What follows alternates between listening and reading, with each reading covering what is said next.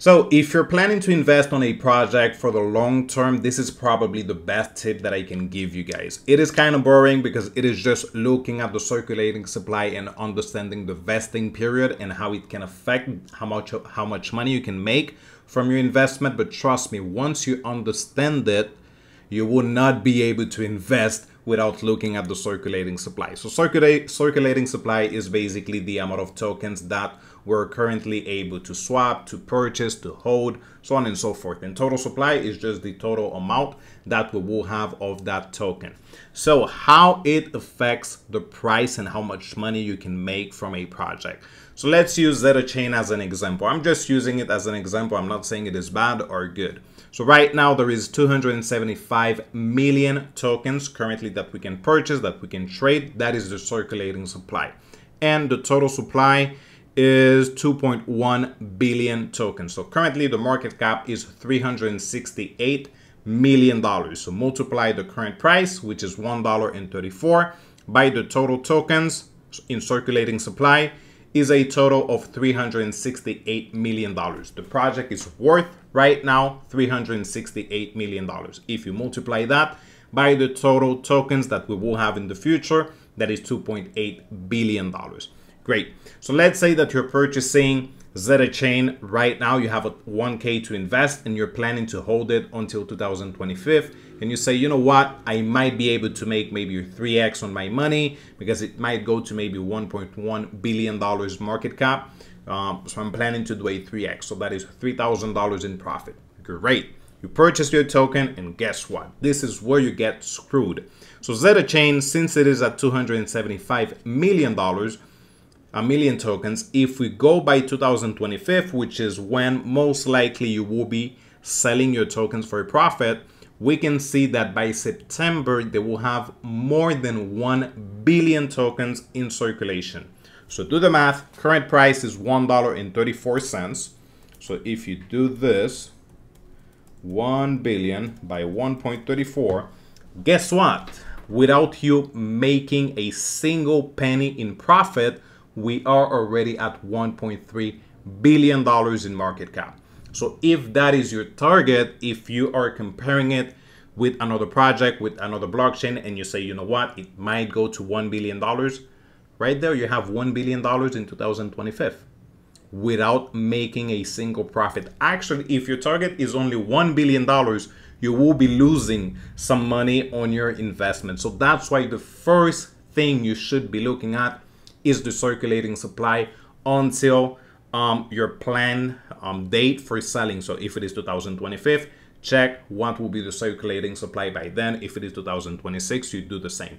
Now, if you're just planning to purchase it for maybe 1 month or 2 months, to be honest, I don't think it is important because most of these projects, they have a long-term vesting period. So 1 to 2 months, if you're just trading it, it is completely fine. You don't really need to look into the circulating supply. But whenever you're looking for the long term, I think this is the first thing you should do. So for me, whenever I'm looking into investing into a project, obviously I do need to look into the community, the tech. I actually need to use the project. So if it is a blockchain, I test it out, see how fast it is, how expensive it is, how many projects they have, the TVL, which is the total value lock, hype around it. Also, I compare it to other projects. That's how I can have a clear target on my project. So for example, if I have Zeta Chain, I'm planning to purchase Zeta Chain right now.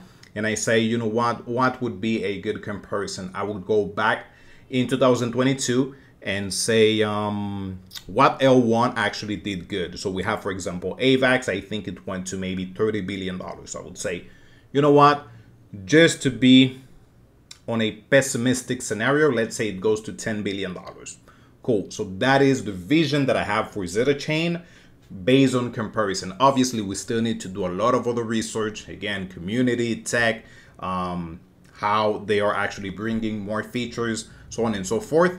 But whenever I'm looking to target, I'm obviously looking at the market cap and how much money I can make out of it. Because community, tech, investors, vesting, everything else, it doesn't really matter, because what we want to do is make a profit, how much money we can earn from the project. So if it goes to from $1 billion market cap to $10 billion market cap, for sure we have a 10x. But if the circulating supply is increasing, then that is not a 10x anymore. So let's use that example. Let's say that we want to cash out. So currently the market cap for Zeta Chain is $367 million if you purchase today. So let's say that you're planning to sell it at $10 billion. Obviously, I'm just using some numbers here. And we divide it into $367 million.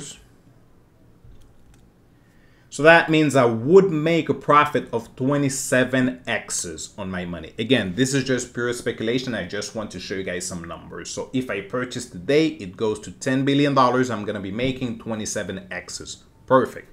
But now, remember that the circulating supply will continue to increase. And at the same pricing as of today, if we do 1 billion at the current price, which is 1.34,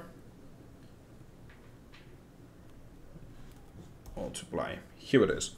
So that would be a price of $1.3 billion, the market cap. So now I don't have 27x's anymore, right?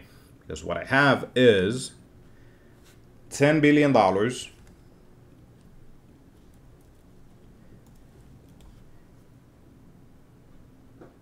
$10 billion divided into $1.3 billion. That would be the market cap as of today, but using the circulating supply in the future. So actually, instead of 27x's, what I'm making is 7x's. So now the calculation is actually changing, because 27x's sounds amazing, but 7x's, now I need to think if there is any other project that I could make maybe a 10x, a 12x, a 15x.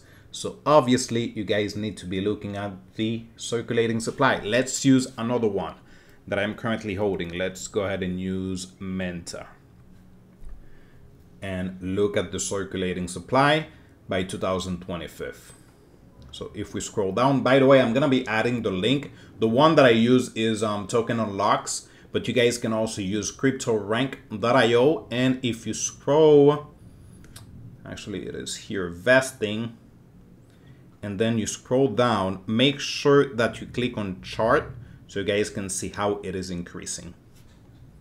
So Menta, it is basically the same, right? If we go to it and we check, currently the circulating supply is around 324 million tokens. If I look by the end of 2025, around 500 million tokens in circulation. So as you can see, Zeta Chain will actually increase by 3, while Menta will increase by 0.4, which is actually pretty decent. So if we do the same math and we check the price for Menta, which is 1.79 by 500 million tokens. So the market cap today would be $895 million. So obviously right there, I do need to change my pricing. So if I say Menta is going to maybe $10, then obviously I need to check, that would be $5 billion. If it goes to maybe $20, that is $10 billion. So now I can do the math and I can say, you know what, is Zeta Chain actually better than Menta in terms of the amount of money that I can make for it? I'm not talking about the tech, I'm not talking about how good the project is. What I'm talking about is how much money I can make from the project if I'm purchasing today and I'm looking at the circulating supply in the future. Because in the end, tech is good, community is great, how we use a project is great, but if I cannot make money on a project, obviously I'm not going to be purchasing it. It is just like Bitcoin. I love Bitcoin, but to be honest, I'm not purchasing Bitcoin because at the current price, if it is worth 70K, let's say we go to maybe 140K, I'm just doing a 2x, and I'm not in crypto just to be making 2x's on my money, because if I invest 1K, I'm going to be making 2K, and obviously with 2K, that is not life-changing money. So yeah, there you go. Let me know if you have any question. Hopefully this can help you guys out. If you need a more in-depth or maybe more explanation on how I do my research, just let me know. But again, just test it out. Do some calculation by yourself. Calculate what would be the price of X project, if you multiply it by the circulating supply in the future, and you will start understanding how I actually do the process and what would be the market cap in the future for each project. So yeah, there you go. Thank you guys for watching. Any questions, any doubts, just let me know. Take care. Bye-bye.